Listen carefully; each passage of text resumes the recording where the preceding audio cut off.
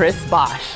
From a 6'10", 225-pound skinny kid entering the league to a Hall of Famer, as Chris Bosh would become a member of one of the generation's greatest big threes in Miami, a champion, an all-star, and a gold medalist. Obviously, his resume certainly speaks for itself. He made the all-star team 11 times in his career, all coming in consecutive seasons. And Bosh also won 2 NBA championships with the Miami Heat in 2012 and 2013, and he also has his number retired in 2019. And now it's my pleasure to welcome in Chris Bosh. And obviously, Chris, I think we all knew that you were going to be a Hall of Famer. You would be inducted at some point. But when you get the call, I can imagine there's a different feeling. What do you remember from that moment?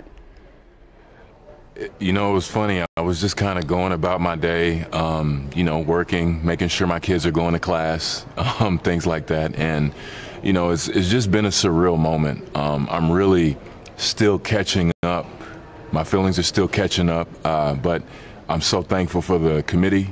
I'm thankful for the NBA, and I'm really just thankful for basketball for always being there for me and just being an outlet that I could be great at. And it's just amazing that I'm here amongst all these wonderful, wonderful people, and, you know, we're celebrating this wonderful game.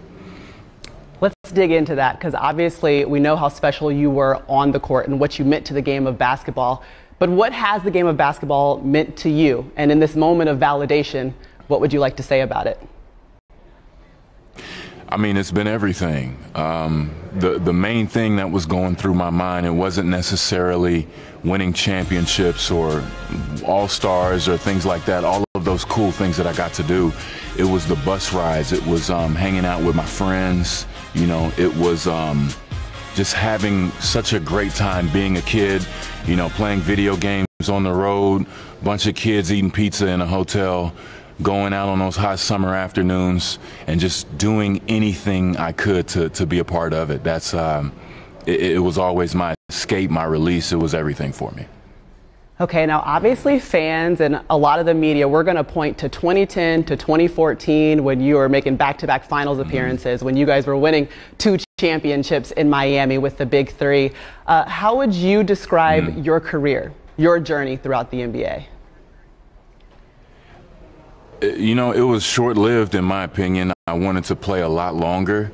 Unfortunately, it came to an abrupt end, but you know, just looking back on everything that I was able to accomplish, all the friends that I was able to make, the connections I made, all the memories we were able to make together, that's what's most important.